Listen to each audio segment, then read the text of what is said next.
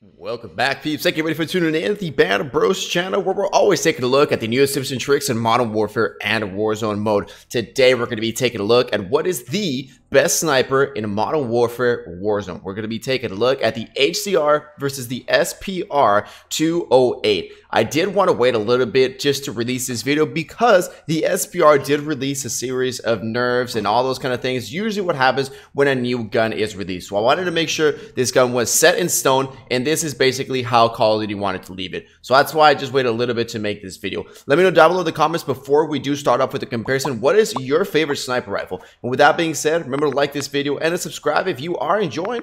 And as well, because if you guys didn't know, 91% of you guys who watch my videos are not subscribed yet. So if you guys do, it would deeply help me out a lot. And with that being said, let's jump right into this video.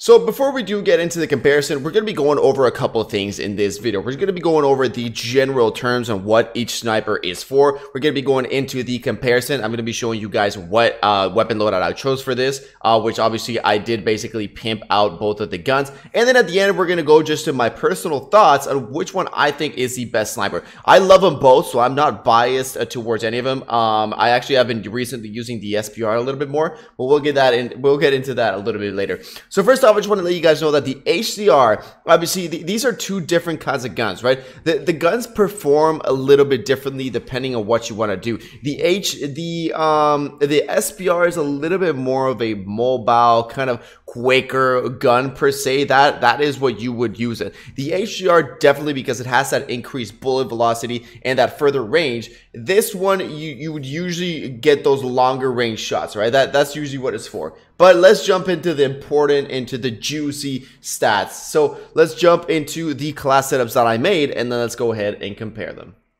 So, alright, here we're going to go into the class setups, and this is the exact same class that I put into trugamedata. Again, trugamedata is the most reliable website that provides you with these stats. So, for the HDR, we're going to have the monolithic suppressor. Obviously, like I was saying at the beginning, I will be using fully decked out of these weapons because the base models, it wouldn't be fair to test out the base models because the SPR is actually one of the worst marksman rifles in the game if you don't have any attachments on it. So, let's jump into this. So, for the HDR, I got the monolithic suppressor, again increasing range. For the HDR, for the barrel, I got the 26.9. I got the tac laser. I got the F-tac stalker scope, which again, none of the other ones give us anything really useful, but I like that aim down sight speed increase. And then for the perk, we got fully loaded, which obviously in trugamedata, I didn't select anything. Next up, let's go into the SPR. For the SPR, I've got the monolithic suppressor, again, giving us the most range. Then we got the SPR 26, again, the most range in its class. We got the tac laser, and for the optic, we don't have this one. This is actually the class setup that I use, for which, if you guys want to watch it and watch some gameplay, I'll put the link in the video right now. But we're going to go ahead and use the Solo Zero SPR 28 because this is the regular high-powered sniper scope for this class setup. And then for the stock, we got nothing, perk, nothing, bolt assembly, nothing. And for the ammunition, the most important one is we got the .338 Lapua mag. And so these are going to be the classes that we're going to be comparing. So now let's jump into trugamedata. So, all right, let's take a look first to the kind of like just this side-by-side comparison on these stats, and then we'll go into the more important things. So, first off the range modifier. So, again, these are the stats that the attachments that I just showed you. For the range modifier, actually, the SPR does give it a little bit of an advantage. It does give you 1% more than the HDR. Again, an additional range. It doesn't mean that the Lapua has 1% more range. All right, next up for the ADS, the HDR will be just a little tad slower than aiming than the SPR. Next up, we're going to be going with the sprint to fire time, and again, the HDR going to be a little bit slower in that one. Tactical sprint to fire time, again, a little bit slower in that one. Movement speed, this is where it gets a little bit interesting. So aiming and getting your weapon ready and getting your scope ready, the HDR is slower, but you actually run faster with the HDR, which seems kind of weird because the HDR seems like a fat sniper, you know, like a juicy, powerful sniper. So I'm not sure how they work it out with the stats if they put a guy running and let's see who runs faster, which is good. But that is the way it works. And then the ADS movement speed, again, it's going to be faster with the HDR. And then the vertical recoil, there is definitely a lot less recoil with the HDR. And I can definitely notice that when I'm hitting my shots with the HDR, it's definitely a lot easier to get those follow-up shots. Now, if you're talking about no scopes and stuff like that, the hipfire, obviously, it's going to be huge in the HDR with 122. And then with the SPR, we've got 34, which is significantly less. Now, when we're talking about bullet velocity, which is the speed that the bullet travels to hit that enemy, that means the higher the bullet velocity, the easier, the less bullet lead you'll have to do to your enemy. We got 1,208 meters per second for the HDR, and we've got 1,055 for the Lapua. So actually the HDR definitely going to be a lot easier to hit this one. So looking at these stats, oh yeah, and their reload time being a little bit faster in the SPR as well. Now looking at these stats, what does this mean? This means that the SPR beats it in aiming down sight and getting your weapon ready to shoot. All right, so what are we talking about? We are talking about if you want to be quick scoping, if you are a sniper that is on the move a lot. Next up for the running, so which one you run faster with, and that is the HDR. Now, which sniper will provide you the less recoil? What does less recoil mean? Less recoil means that you will be able to acquire your target a lot easier. So if you miss that first shot, you're going to be able to track your target again and hit them a lot easier. The HDR wins in that aspect. If you're trying to do some quick scopes, no scopes, a 360 jump off the wall, whatever, blah, blah, blah, the hipfire definitely going to be a lot better with the SPR. And if you're talking about you want to make sure you have the best sniper because you don't want a bullet lead, you want to shoot the bullet and it hits your target, you're going to be choosing the HDR for that one. Now let's go into where things get a little bit interesting. We're going to go here into view base stats comparison. All right, so these are basically the base weapon stats, which is pretty important. So this one shows you basically the, for example, this is where I'm going to explain it to you, all right, because you guys can just jump into this website and see for yourself, but there's something that I want to explain to you guys. As you guys can see, the Lapua weapon stats have a lot more damage profiles. These things right here, they're damage profiles. What does this mean? That the damage profile is that from 0 to 30 meters, it's going to cause a specific amount of damage. These are the damage per shots.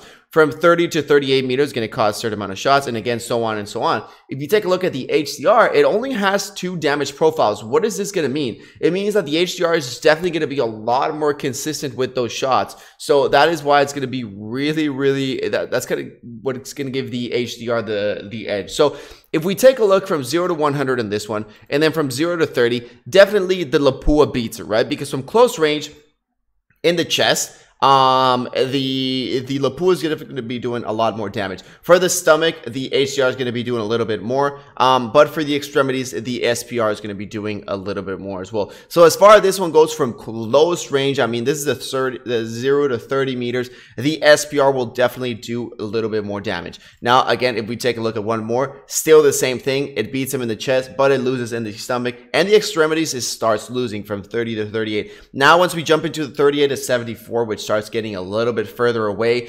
still it gets quite a bit more damage in the chest, but as you guys can see, the stomach and the extremities definitely starts losing some power. So far up to right here, what does this mean? This means that if you can hit your shots, right, if you're a guy that is always hitting in the head or around the chest, but I mean for sure, I mean you are American sniper, you do not miss your shots, then maybe that's why you want to use the SPR, because yeah, definitely if you can get that one-shot headshot, it's going to be, it's going to be down for both of the snipers. But if you can get into the upper chest area, the SPR is definitely going to do a lot more damage. And this is why I've been using the SPR lately, because I have been hitting my sniper shots. I've honestly been hitting them pretty good, so that's why I've been switching to the SPR lately. I've been loving it, honestly. But again, sometimes I do miss that HDR because, as you guys can see, I mean, this means in the stomach, if you hit somebody in the stomach twice, they're going to be almost dead. I mean, almost dead with the SPR. Now let's talk about the maximum damage profile for both of the weapons. So again, head and head remains the same at 250. With the chest is where things get a little bit interesting. When you're talking about real sniping, right now, quick scoping, when you're trying to snipe somebody usually above 100 meters, which is usually what you would use as sniper in Warzone, right? Somebody that's 100 meters or 300 meters, 200 meters. This is the damage profile that we're going to be talking about. And the chest, we've got more damage with the chest with the the HDR, and with the SPR we got less damage. Again, take a look at this significant drop off for the stomach.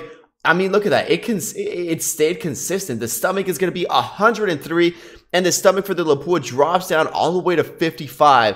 I don't know if you know what that means, but that means that if somebody is above the 74-meter mark, which is not that far when you're trying to snipe somebody, and you get chest shots, you're going to have to shoot somebody 5 times in all this area. Either if it's in the legs, in the arms, or in the chest, you're going to have to shoot somebody 5 times, which is significantly a lot compared to the HDR. 3 shots. I mean, that is nothing. So that's when things get a little bit interesting. And then the same thing with the extremities, 89 for the HDR and 55 for the SPR. So let's talk about, we got all the stats, right? We got all the stats, but now let's talk about real life usage, right? How do these stats compare into real life?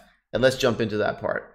So like I said, we're going to be talking about what are those stats compared to in the real life scenario. So I think I kind of said it a couple of times, but let me reiterate. All right, this is basically the base, the most important thing part of this video when you want to compare if you are going to use the HDR or the SPR. So both weapons are good, right? Like I said, in my videos, I never tell you use this one and you're going to be a pro. What I always say is I make you figure out which one is the best sniper for you. All right, because each gun has each specific skills, right? Each gun is going to be different for everybody. So if you're the kind that somebody that likes to snipe people, but I mean really snipe people, you know, 100 meters out, right? Over 100 meters. If you guys can see right now on the screen, that is 84 meters to the to the building and 90 meters to that top part. So 100 meters isn't really that much. That's why when people see, you know, 30 meters and 70 meters and it does more damage, you're like, well, man, you know, that's a lot. But I mean, in reality,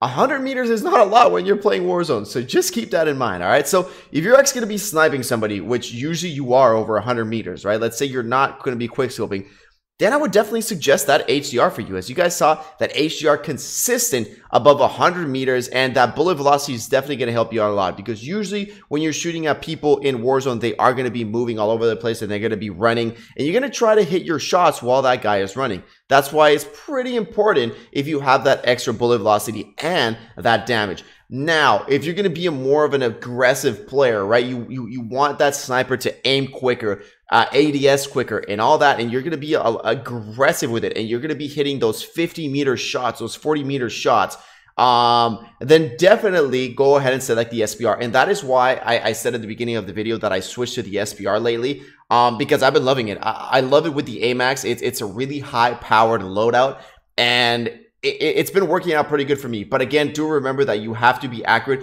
Just because that chest shot gives you a lot of damage, you do have to be accurate with your shots. Again, just because with the extremities and with the chest, with like the stomach area, it doesn't do so good with damage. But if you're aggressive, if you can hit your headshots or your chest shots, you are definitely going to love the SPR a lot. But again, sometimes it does start lacking. Like I said, if you start hitting those really long shots, like 100-meter shots, you can hit them. You know, it's not per se that it's just trash.